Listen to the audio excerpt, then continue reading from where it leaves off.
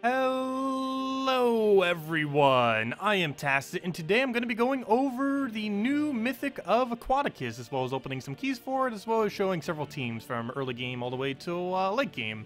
As far as this Mythic, it is a little bit later in the week. Of course, it came in last Friday, but I was not around to cover it, so I'll be covering it now. Of course, it is still available. It's actually, not sure why it doesn't show the timer over here. It's available still for another 1 day and 7 hours of this recording, so you still have a whole day until Friday reset, the end of Thursday, to go and still get this thing from Glory Gem Guild and VIP chests. And it is a pretty decent mythic at that. It is very similar to that of a blue version of Infernus, similar to how Obsidius is a brown version of Infernus. Who's going under unowned here, should be the only thing we don't have. And Aquaticus, it does light splash damage to 3 different enemies randomly. Light splash is a 25% splash, so it hits the random target for the full amount of damage, and then the 2 adjacent troops to it will take 1/4 the damage that it would normally have. So let's say it was 30, it would end up taking around a 7. I believe it rounds downwards. So that's basically how that would end up functioning. So that would probably hit around an 8, given that that's a little bit higher, probably round up. But yeah, it looks like it's going to be pretty solid because it has more damage than that of Infernus, and Infernus already had a pretty substantial amount of damage. It gets to explode half the blues on the board, which is both good and bad. Of course, Infernus has a random 4 explode, which is good because it's going to be consistent since it's not relevant on any kind of color. Biggest issue with this is if the enemy denies blue, like if you, let's say, using this on, let's say, Blue Guild War, the enemy's probably going to have something that denies your blue, and this isn't necessarily going to be that good in that kind of situation. Obviously, you'd still probably use it in those kind of situations, but that blue getting countered will definitely put this troop at a disadvantage, as it would substantially lower the amount of explosions that it would do. However, if there are 10 or more blue on the board, it will be doing more explosions than Infernus, so really good to have Blue Storm with it, as well as board clear to make sure that you keep the board that way, and then you'll just be able to keep 10 plus blues, so that would be able to gain better value, or at least 8 plus, so that gets the same value. The biggest downside to this troop is, aside from the restriction on the one color, is it does not have a blue storm attached to it. Unlike Infernus, which has red storm, and Obsidius with brown storm attached, it does not specifically have the storm attached, so you do have to waste a whole another troop slot to be able to do this. Jar of Eyes is a pretty good option with its perpetual blue storm that can do off a cast, as well as pretty much anything that could end up doing a blue storm, either some kind of weapon, using the mythic that perpetually has blue storm, or any of those options are going to probably be your most solid option. You definitely will have to put a blue storm onto your team in some way, shape, or form in order to make this function, which is probably its biggest downside. The only other instance where you could kind of get away with not doing blue storm is if your team is not necessarily blue oriented, which you can end up doing with that. It will do less explosions, but if you're, let's say, using her with Infernus, you could just use Infernus's red storm and be fine. So you aren't always necessarily going to need a blue storm, but it's definitely highly advised to go that route. Aside from that, similar to all the other Infernus-like troops, it does get 4 times of a effect every single time it actually turns, and this one has submerge. Submerge could situationally be better than Infernus's burn. Is obviously a lot more defensive rather than offensive, in that it's going to be really good against AoE teams. Anything that hits all enemies with either split damage, all enemies with AoE, or anything like that, this is going to be really solid against, since one single extra turn will essentially help to negate out all that damage, since the merge helps dodge those kind of attacks. This will be pretty good with boost ratio related things too, so let's say, for example, the other mythic from Merlantis, the Undyne, ends up boost ratioing based on the Merfolk and the submerge, so you'd be able to end up getting a lot more damage off of him based on the team composition that you would have just by simply getting everything submerged. So also has some spell reduction on it, which makes it synergize a little bit with its submerge that ends up having off extra turn, giving it both even more options to negate against various attacks. So overall, really going to be spell resistant compared to that of the other two. Obsidius has skill reduction. This thing is extremely spell resistant is the bottom line. But anyways, let's go open some keys and go get this thing, and then go show some teams. We'll start with gem keys and hopefully get lucky. We'll do it 50 at a time. Do it on first 50 go. Nope, Wild Queen. Pretty sure we've already gotten all the copies we ever need of her. Autumn Imp, that is still available right now. Spooky Imp comes out next month, start of October. Could start seeing Spooky Imp. Holy St. Astra's, good for giving humans 50% mana. Your Stronghorn is useless, normally. Bone Dragon used to be the best thing in the entire game until it got nerfed into Oblivion. Tesla is amazing for early game and mid game, but I don't personally use it much later on. That troop is useless, whatever that was, I forgot how to pronounce it. All 3 of those are generally not used too much. So Grapple Pot, well, I guess actually Grapple Pot's basically dead content now, ever since they ended up changing how there it is. Aquaticus. Ever since they end up changing, or not changing, ever since they end up adding Gob Truffle, they ended up making indirectly Queen Grapple Pot like near useless because you just use Truffle in every single situation. But anyways, hey, Taloka as well. But I think I actually needed copies of. Oh no, I finally upgraded them. But there we go, Aquaticus. That did not hit our gem key stack too badly. That was only about 500 gem keys. I'll take it. That was definitely nowhere near as bad as the previous time. Of course, with most new mythics, it is good to go and use orbs on them, simply because of any rarity, you would get the most amount of value from using them on mythics. So for this, we're not even going to bother using any resources. All we'll simply do is use a major green and a major orange, and I'll max out everything on it without needing to spend anything. Since it's a mythic, you're pretty much always going to want to do that, assuming you have the spare orbs laying around, as they cost the most amount of resources. So it'll have the most amount of savings by doing it on specifically a mythic. There we go. We got her maxed. We can go see what her stats are now and put her into a bunch of teams. Don't ever go for that. It's a waste of money. Okay, next thing. Let's go use this thing 3 times. So I have 3 teams I want to show. 2 that are kind of more towards endgame and 1 cheaper one if you don't have other options to use it with. First one I want to do, obviously I haven't gotten to test it yet, but these should end up working. The first one I want to go for is Aquaticus with an Infernus. Figured why not? She doesn't have a storm, so might as well put something else on the team that'll be covering the storm without needing to go too far out of her way. And Infernus Aquaticus combo is essentially what we're going for right here. Oh, I should have probably put all 3 of them in, but we'll do them one at a time. Okay, take that long to put them in.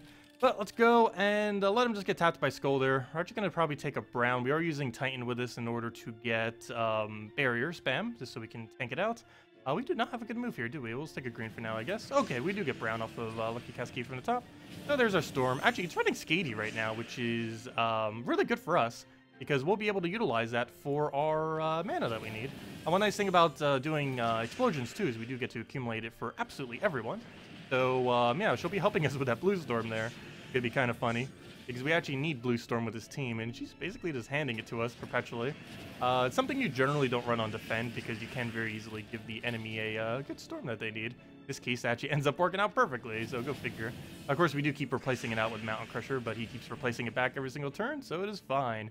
So here we could already kind of see one of the slight issues that this has, and that is the explosions are not random, like Infernus, so we are really dependent on those blues being in good locations, because we kind of already know what's going to be exploding. It's going to be some amount of these blues, whereas an Infernus could be anywhere. But with that being said, since we kind of already know where they're going to be partially exploding, if none of them seem like it's a good location, or there's just not enough of them on the board, like right now we're only getting a 4. Actually, a 4 is fine.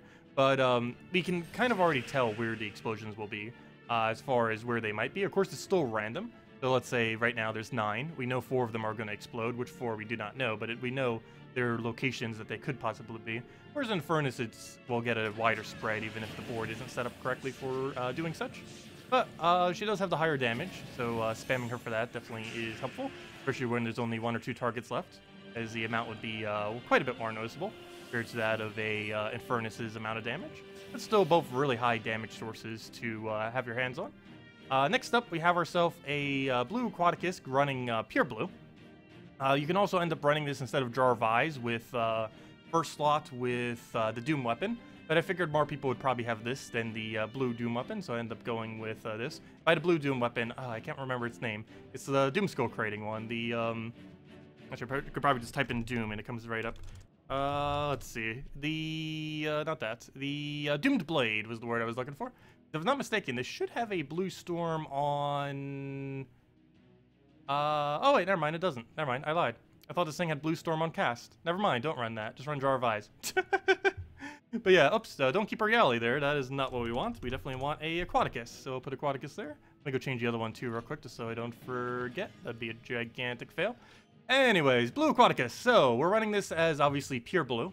Do of course keep in mind, you might have a liability running this on blue day if they have specifically a troop that counters out your blue. But if they don't, it will definitely be fine. You may also notice based on this team, it uses a lot of green. So you could also technically get away with this on green Guild War Day.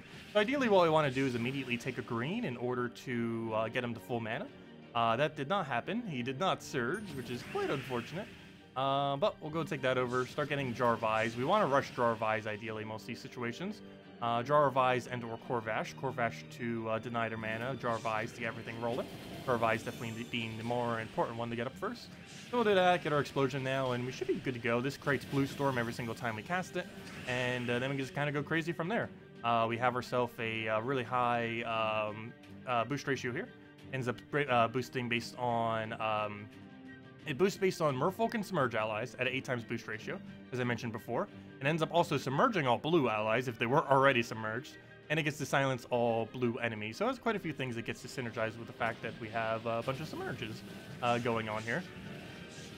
And of course we can get it all back just by simply taking one single extra turn. I am using Tidecaller here, however I'm not specifically using it for its submerge, since, well, we can't really use it for its submerge.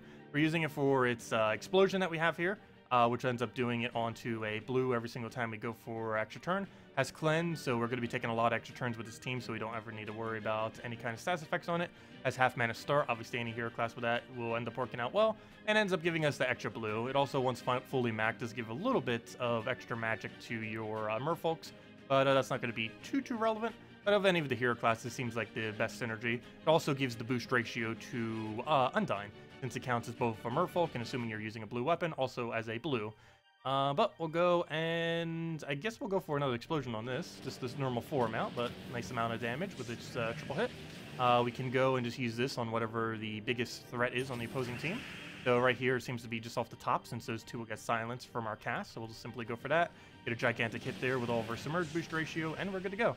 Go for Corvash, obviously we just use as a frontline tank while also draining their mana, is mainly what he's up there for. And yeah, we just keep spamming Jar of Eyes, cast Corvash if they're not already silenced, and if you need to go get rid of the mana. Or right here, we could even just go for the kill with it. So I'm not sure if that's going to be the new meta for Blue Guild War. Probably not necessarily. If anything, it might almost seem like it could be used a little bit better on Green Day, just because there might be counters on Blue Day. But of course, you could just simply replace out Corvash, and you already have yourself a team ready to go for that. But seems like a decent combo. Probably one of my more favorite ones that I've been using with it so far. But definitely gets your job done. Jar of Eyes in general, well, it does have full mana conflict with the Aquaticus, in that it blocks it completely. It does seem to be one of the better options to be using with it.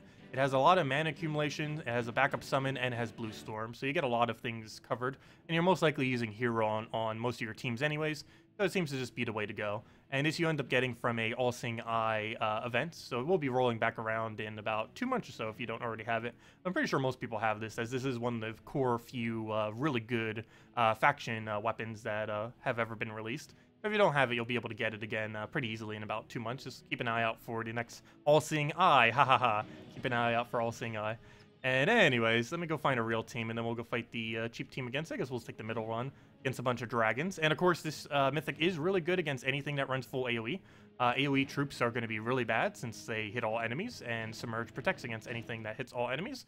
So Dragon Soul will do 0 damage, Ketris will do 0 damage. They're going to be pretty protected from this. So right here is just a cheap team to use with the new Mythic. Everything on this team is epic and below, except for the weapon, but you get it easily at around level 100 or so from about 30 or so hero mastery. We're just using Anu Scepter. This is mostly for the excess blue and just for some board control that we can use for mana accumulation, just using Titan as a standard frontline tank.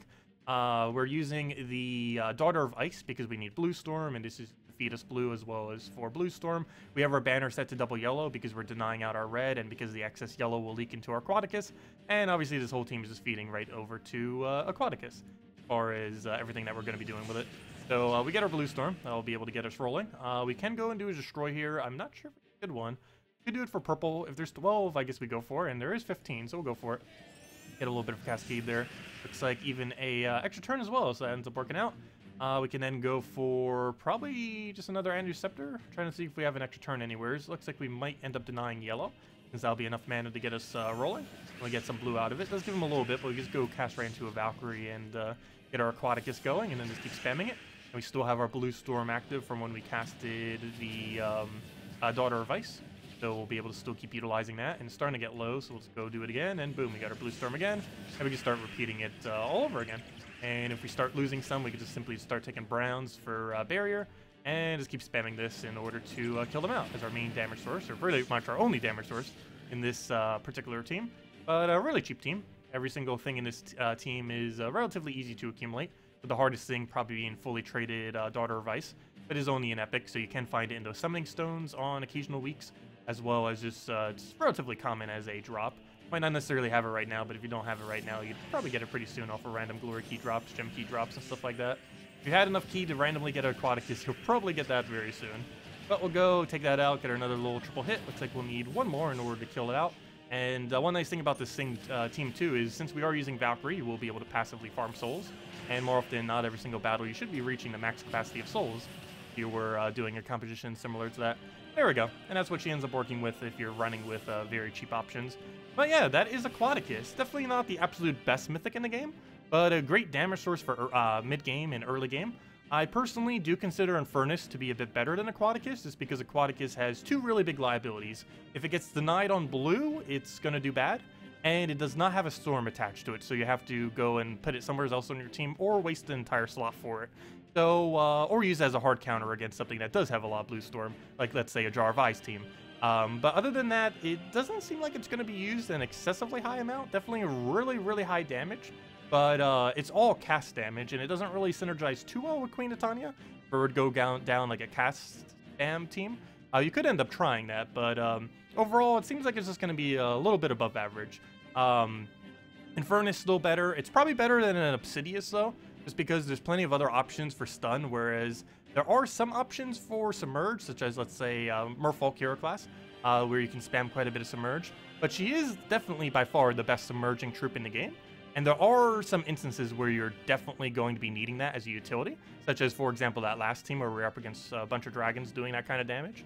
And if you're up against that in higher level content, let's say like invasions or something, where the opposing team just happens to be a lot of like the AoE towers, could definitely come into play. Or any other game mode like Delves, where you're up against a lot of really heavy damaging AoEs and you just need a good protection option against it. Could even be a hard counter in Guild War Day, since it is a mythic. It does cover 3 different Guild War days, and you might even plop it on your team literally on, like, let's say a yellow day, just for the sake of countering out AoEs if the enemy happens to be using it. Most defend teams in the current meta, particularly in late game, don't do that because Submerge is ran a lot on Merfolk and on Frost Mage and stuff like that. But if they happen to be running AoEs and no other damage source, or mostly just AoEs, you could definitely just put that as a hard counter against that, get a single extra turn, and then they just won't be hitting you for a little while unless you cast. Do keep in mind, Submerge does drop if you cast or take a skull out of it. However, of course, one single extra turn gets it right back, so it's pretty easy to just keep cycling it over and over again. But anyways, that is the new Mythic of Aquaticus. Definitely above average. I would definitely say try for it. If you haven't already tried for it, still have a whole another day to go and attempt for it. And I wish you all the best of luck if you do. If you still have any other questions, feel free to leave it in the comment section below, and I will catch all of you later. Goodbye, everyone, and have a wonderful week.